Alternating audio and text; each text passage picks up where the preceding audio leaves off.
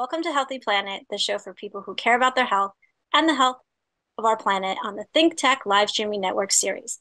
I'm your host, Dr. Grace O'Neil. Joining me today is Jane Velez-Mitchell, founder of UnchainedTV, and we are going to be talking about Unchained TV today.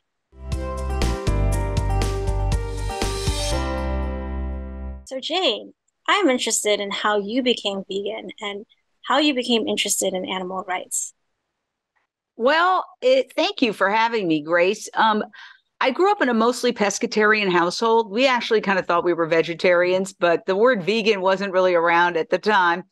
So I had a knowledge from childhood that hot dogs didn't fall from hot dog trees. Hamburgers didn't fall from hamburger trees, that there was an animal involved, and we didn't have those animals in our house. Although we did eat dairy and eggs and fish. So I majored in journalism at NYU. When I graduated, I worked around the country, Fort Myers, Florida, Minneapolis, Philadelphia, then back to my hometown, New York, where I worked at WCBS TV for 8 years. And then I came out here to LA as a weekday anchor at Paramount Studios, KCAL. It was very exciting. And I still really didn't have a clue. Around that time, I got sober. I'm now 27 years sober. And soon after that, a man named Howard Lyman, a fourth-generation cattle rancher turned animal activist who had been on Oprah and revealed the horrors of the cattle industry to Oprah, which got her sued, but she won the lawsuit. Anyway, he walked into the newsroom, and I did an interview with him. And he explained the horrors of the cattle industry. And afterwards, he walked up to my cubicle and said, "We hear you're a vegetarian." By that time, I was actually a vegetarian. He said, "Do you eat dairy?" And I hung my head because, yes, I still was eating dairy. And he told me all about the horrors of how they don't have any use for the boy calves, and they either shoot them or leave them on dead piles or put them in veal crates, how the mothers are separated from their babies and the mothers grieve and the babies grieve. And so I hung my head and I said, "Yes, I do." And he pointed his finger right at my nose and said, "Liquid meat," like that. And that was the moment I went vegan. Oh, Now, good. there were a couple of things to that. One, I was sober at the time, newly sober, but I had clarity. I realized, hey, I want to align my actions with my values. I'd always thought of myself as an animal lover. I had a dog I loved. So that was the first thing. The second thing is that he was very direct. If he had said, "Well, we think maybe you should consider lowering your dairy consumption," I wouldn't have heard it. Yeah. I heard what he said loud and clear. He shamed me into going vegan, and I thank him from the bottom of my heart. So when people say never confront and, oh, baby steps, guess what? We don't have time. The planet is dying. We are barreling toward a climate apocalypse with snow bombs on the East Coast that are creating crazy temperatures here. We just got through a flood in the West Coast in California. Yeah. It's still going on. So we don't have time to be so very polite. We've been trying that for 20, 30 years. We need to be direct with people. There is one underlying false assumption that is behind 90% of society's problems, that is responsible to a large degree for climate change, habitat destruction, wildlife extinction, human world hunger, preventable lifestyle human diseases, antibiotic resistance, drought, water pollution, and pandemics. Yes, despite conspiracy theories, the overwhelming evidence is that the pandemic, COVID-19, started at a wet slaughter market, a retail slaughter market. Yeah, absolutely. Where other pandemics have also started. So all of those problems, you add them all up, guess what? If we just made one simple change, we could eliminate 90% of society's problems. And yet when you say this to people, they laugh at you, they get angry, they ignore you. We have to hit bottom on our addiction to meat and dairy as a society. And that involves hitting bottom on fast food and junk food as well. Mm-hmm. Or we are all very possibly going to go into extinction. Let me say this, when the planet gets too hot, it's game over. Yeah. Well, I mean, I feel like people are killing themselves with what they're eating as it is. I mean, we have some medical advances that have helped some people, but there's some things that just can't save everybody from these chronic diseases that they're having. So this is another issue. So after Howard Lyman kind of convinced you to go vegan, where did you go from there in your broadcasting career, and what did you start doing? Did you start Well, I started taking the glue traps out of the newsroom, which got me into fights with people. I started refusing to read the rodeo story as a fun kicker story, which got me into trouble. Yeah. So, the news director would call me and stick to the copy. Oh, really? Well, we live in a carnist society where the assumption is animals are property. They are there for us to be consumed. They can be traded and sold and tortured, and that's okay. And you have nothing to say about it. And the way society changes is by people speaking up. I'm no hero. The heroes are the people who risk their lives going undercover in factory farms and slaughterhouses and vivisection labs. But I use my skills as a journalist. I've written 4 books, including 2 New York Times bestsellers. I've been a journalist I was professionally employed as a journalist for 38 years.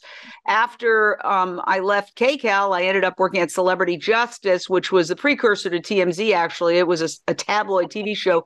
That was when I first got a chance to do animal rights, because we would have a meeting every day that says, where's the celebrity? Where's the justice? Well, celebrities didn't like us. They would literally run from us. I've chased a few, I'm not proud to say, in my lifetime. So I had started getting involved with PETA and going to their galas, and I saw, oh my God, they have so many celebrities. And then I went, bingo, what if I, work with PETA to get some of these celebrities to talk about their passionate issues? And that's exactly what I did, because I could provide the celebrity, provide the justice. And sometimes these celebrities would just literally knock their publicists out of the way to talk because they're so passionate about something happening to animals that they were willing to talk to a tabloid show that they would normally ignore. My penultimate example was when I got to interview Robert Redford. And I'm telling you, his publicist did not want him to talk to me, but he cared about the military sonar impacting the whales. Mm-hmm. And I had gotten a mass letter from him, and I said, Mr. Redford, I got your letter about the whales. And he looked at me funny. And then later, it was at a news conference for the opening of the Natural Resources Defense Council Green Building in Santa Monica. And I kind of snuck my way in as I'm doing a story about the green building, but I really wanted to talk to Robert Redford. And such a nice guy. He actually came up to me and said, I will answer your question after the news conference. And true to his word, he came out and he answered my questions, and I got a one-on-one interview with him about the military sonar. And so that was my start. I started getting a taste for, wow, I can use my skills to let people know about animal rights. And then ultimately, I ended up on CNN Headline News. When I got hired there, it was kind of a fluke in the sense that I had been doing a lot of work covering the Michael Jackson trial, and I was on Larry King Live, which is a CNN show, and I was filling in for Nancy Grace, which is a CNN show. And so I heard that one of the anchors walked off the set and they needed to replace him quickly, and they called me and they said, would you like a show? I said, yes. And they said, absolutely. We're going to call it Issues with Jane Velez-Mitchell. I said, great, because I've got a lot of issues. So it was like this spur of the moment thing. I moved from LA. First thing I did was go to the vet and get my dog certified to fly. I had 2 dogs at the time, who unfortunately have since passed away. But I said very casually, I said, would you mind if I did a little animal segment once a week? And they went, no, that's okay, I guess. They probably thought I was going to do pet adoptions. So in very short order, I was doing pig gestation crates. Pigs are kept in crates. Pigs that are smarter than dogs are kept in crates the size of their bodies, never able to turn around. They go mad. They break their teeth on the bars.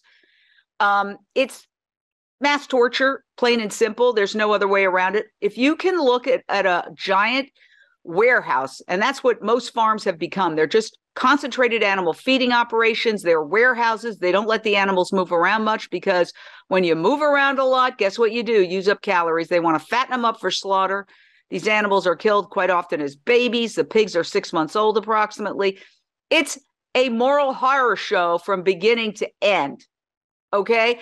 And the vast majority of Americans call themselves animal lovers. But yet they're paying somebody who's getting PTSD, alcoholism, carpal tunnel syndrome, depression to do their killing for them, 8 hours a day, 5 days a week. People at the lowest rung of the social order who, according to Oxfam, have to wear diapers because they get so few bathroom breaks. Oh, gosh. Who died disproportionately during COVID. Mm-hmm. That's true. Yeah. Who are mostly people of color, almost exclusively. Yeah. We let them do the killing, but we walk around saying we're animal lovers. Hypocrisy. It's complete hypocrisy. And it's coming back to haunt us. So anyway, that's how I got my start. And I had a show for 6 years on CNN Headline News. To their credit, they never stopped me from doing my animal segments. And I interviewed almost all the leaders of the animal rights movement, along with people like Josh Tetrick, who was starting Just Mayo, now Just Egg. And so I was able to do it. He even said to me, I used that interview to go out and raise some funds when it was just starting. His company, nobody even hardly knew about it. It was quite a while ago. So when that show ended, I actually went up to one of the executives and I said, what do you think I should do? Because I was at the point where I knew that was kind of like the end of the road professionally. Better to end up on top than to start the, circle the drain. And she said, look, you're obviously very passionate about animals, Jane. Do that full time. So I said, okay, great. Good advice. And that's what I did. I left on great terms. They gave me all my social media. And I started going to protests and going to animal rights events. And I noticed at the time that a lot of them weren't being documented. Yeah. And so I said, I found my niche. I can document all these and put them on my social media. And that's how UnchainedTV started. Yeah. Wow. I didn't know that. So did you at any point in your career feel fear that you would lose your job? Someone would fire you because of the work you're doing for animals at any time? I mean, I know you said. Well, I always was in fear of getting fired for a variety of reasons. Mm-hmm. Anytime an executive calls you into his or her office, you're like, oh boy, here we go. I think in fact, I was being interviewed by a news director who had a show after all this. And I said, this is so great because it's the first time I've ever talked to a news director where I'm not quaking in my boots. So you're going to fire me. Mm-hmm. So, it's a tough business. You're afraid to go on vacation. Whoever's filling in for you is basically auditioning for your job. But I stuck it out for 38 years.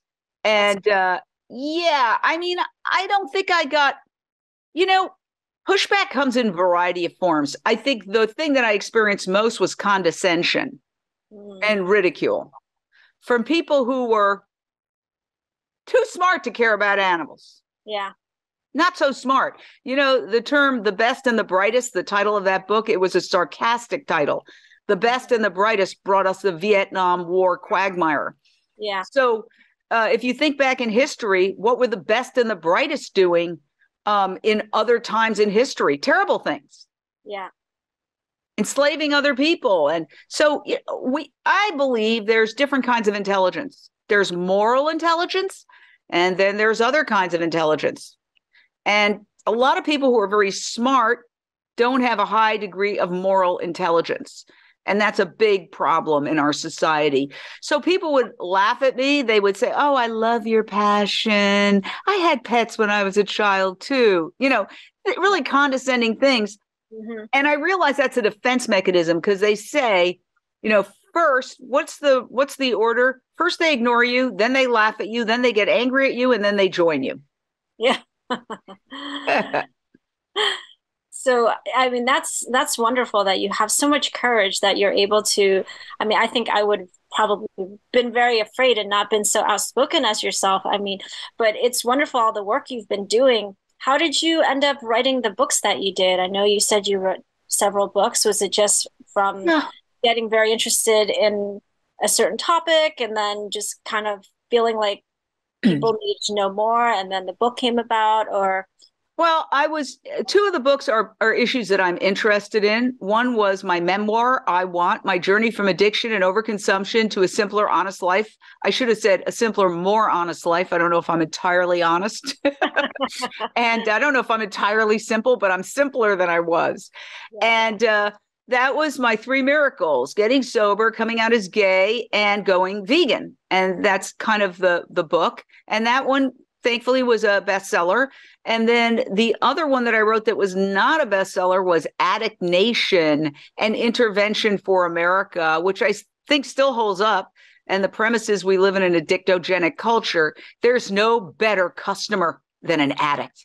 They come back again and again and again, whether it's coming back for pills and working doctors to try to convince them to give them pills that are mood altering or narcotic, whether it's fast food, which they pack with sugar, salt, and fat, three ingredients that we are biologically pre-programmed to crave. So we get addicted to fast food and also addicted to meat. And dairy. Dairy is particularly addictive. And Dr. Neil Barnard wrote a great book called The Cheese Trap.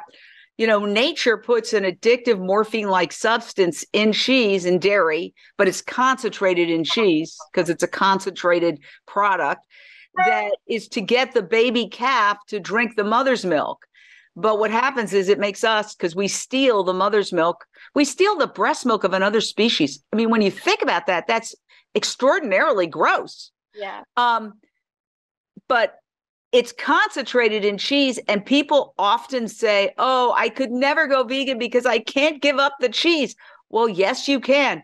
One thing I've learned for myself personally, as a recovering alcoholic, is that it takes 28 days to do anything, to change your taste buds, to form new habits at the very least. So you've got to give yourself at least a month, and sometimes more than that. But for me, I love cheese. And then about 30 days after Howard Lyman said liquid meat, I was at a restaurant and somebody sprinkled cheese on my salad. I didn't notice it. I tasted it. I spat it out. Yeah. My taste buds had returned to their factory settings in those 30 days. And I found it repulsive. So give yourself a little time with cheese. And there's great vegan cheeses. Miyoko's cheese is incredible. Violife cheese is incredible. Follow your heart. I use them all.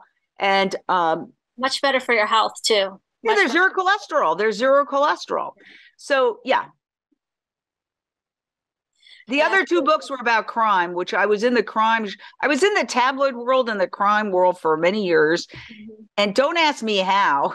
It's not something I'm interested in, except that I personally would like to avoid being a victim of crime. Yeah, Aside from that, I'm really not a crime buff. I'm not into crime, as I find it disgusting.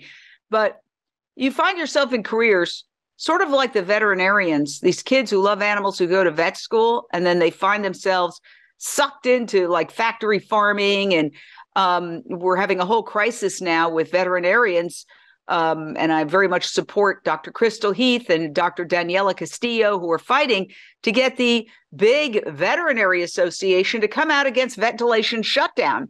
With these horrible viruses sweeping through animal populations like the bird flu, they're doing these extremely cruel mass killings. And the veterinary associations need to come out and say this is wrong. But instead, they've been so co-opted by the industries, particularly the meat industry, that they're not taking they're taking, I think, the wrong stand. And so there's a group called Our Honor that is speaking up and calling them to account. And that's the kind of thing that we showcase on Unchained TV. Yeah. In fact, we shared our booth at the Animal Vegan Advocacy Summit with Dr. Crystal Heath, the head of Our Honor, and really tried to introduce her to people at the summit to tell them, hey, we all need to get behind this, because this is, it's all a bleep show what's happening to animals. Imagine animals in open air trucks being driven to slaughter during our sub-zero temperature sweeping the nation. They literally arrive frozen solid. It's torture. Yeah. You can't fool yourself and say there's humane meat. There is no humane meat out there, period. Yeah, it's just all not humane. Yeah. How do you choose your content from Unchained TV? Is it just what you see and it strikes your interest? Because I see you have a lot of different things on there. And it must be a process where it's like there's some stuff that's copyrighted, so you have to propose that these people let their content be seen for free, or how do you work that? Yeah, well, okay. I started Unchained TV, which is a global streaming network. You can download it for free on your phone. You literally just go to your app store and you literally put in Unchained TV, one word, It's awesome. and I can show you right here. There it is. It pops up right. Oh, I'm blurred. There you go. There it is. You can see all the videos pop up right there. I mean, it's really, really amazing. We have more than 1,000 videos. You know, they're not all up exactly at once. We rotate them sometimes. And there's the website, UnchainedTV.com. And if you click on the top of it, watch now, you can go straight into the online version of the app. There you see, we have a bunch of really more than 1,000 videos. There's sections like celebrities. We've interviewed James Cromwell many times, Kathy Najimy, Elaine Hendricks, who is Alexis Carrington on Dynasty. We have all these nature documentaries we just got from Earthstream. So we also did an original series, the world's first reality TV series starring pigs, called Pig Little Lies. And it's a lot of fun. And it's really funny, but it's also poignant. And it shows just how emotional and intelligent pigs are and how they love their families. It really shows that. Yeah. And what happened was I wanted to get something to get people in the tent. Like, we have incredible documentaries like Dominion, like Earthlings, like Vegucated, The Invisible Vegan, all of these documentaries that are life-changing. I mean, almost everybody who's watched Earthlings has gone vegan. It's the #1 movie, and Sean Munson is one of my heroes. But it's difficult to watch. If you can watch 10 minutes, and you can go vegan. Don't even, just go vegan, because it shows you just really what's going on. Okay. And it's not easy to watch, but so many people. In fact, on Monday, we're going to interview a woman who went vegan after watching Earthlings and Dominion. And she's written 2 books called Earthlings and Dominion, inspired by those films. And we're going to interview her on Monday. And she's in England, and we're going to do like a Zoom. Our monthly we do a weekly podcast, Voice America Radio, that's also on, Spotify and iTunes and all that through Voice America Radio. But getting back to your question, what was your question again? How do you choose the content? Oh yeah. So at first we just wanted to get content. Okay. So I was talking to all my animal rights friends, you get a show, you get a show, you get a show, kind of doing that Oprah imitation. But then I learned pretty quickly that not everybody can put together a show. Okay. So we had to start I've learned a lot doing this. Okay. I'm sure. I've learned so much. Yeah. So then we realized, no, we need high quality content. And so we started getting all these documentaries. A lot of documentaries that were on Netflix, for example, they don't last there forever. So Vegucated by Marissa Wolfson, very fun, fabulous documentary about a bunch of people who were challenged to go vegan in New York City, New York, and what happens. So she had been on Netflix and she wasn't there anymore. It's an older documentary, relatively.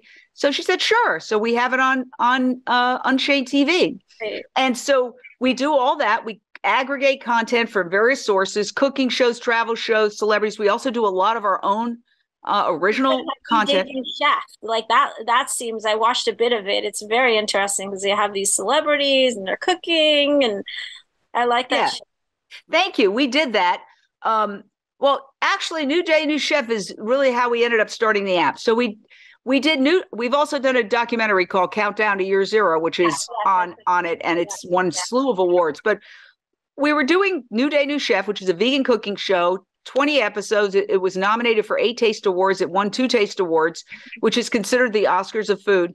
And our great producer, Eamon McChrystal, who's Irish, and he likes when I'm half Irish. I'm Puerto Rican and Irish, so I could imitate an Irish accent. But we had it on Amazon Prime, and it was doing gangbusters. It was all over the English-speaking world. It was hundreds of thousands of views, and I was like, oh, yeah!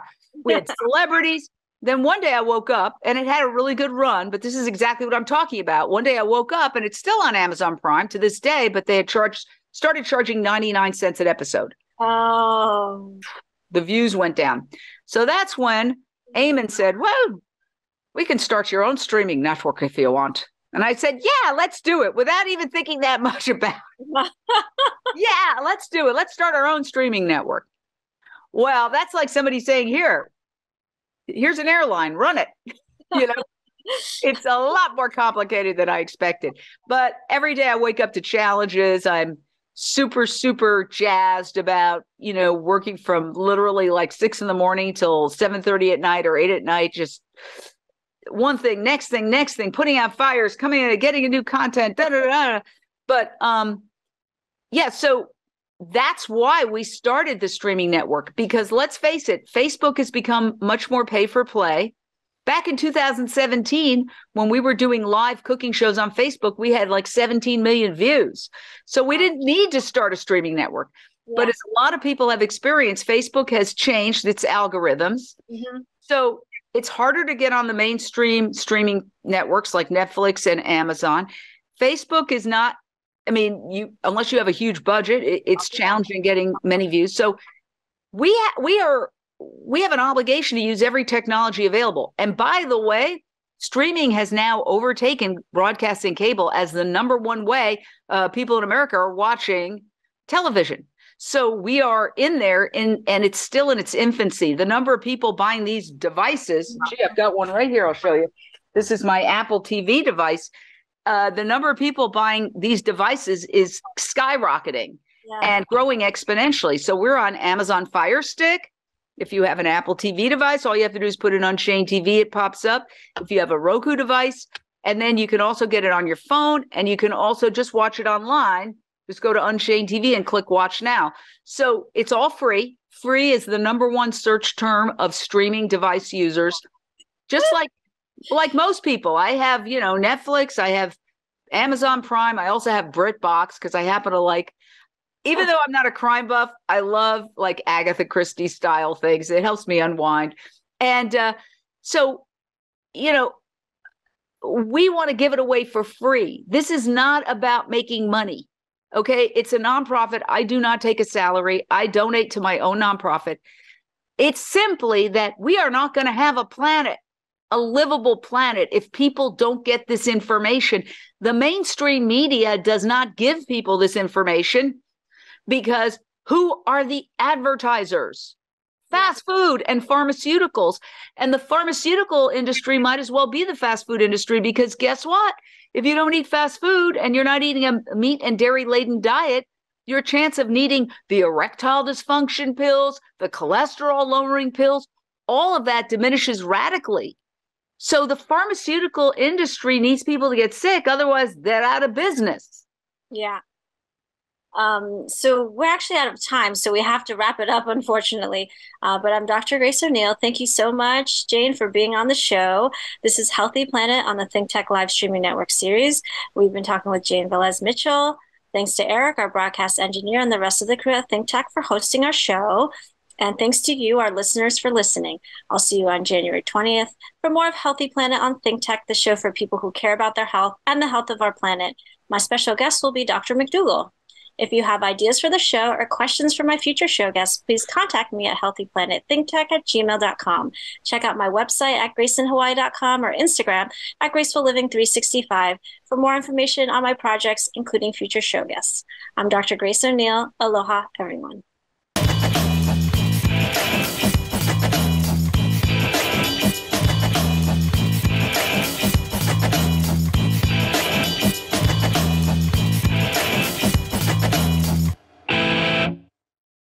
Thank you so much for watching ThinkTech Hawaii. If you like what we do, please like us and click the subscribe button on YouTube and the follow button on Vimeo. You can also follow us on Facebook, Instagram, and LinkedIn, and donate to us at thinktechhawaii.com. Mahalo.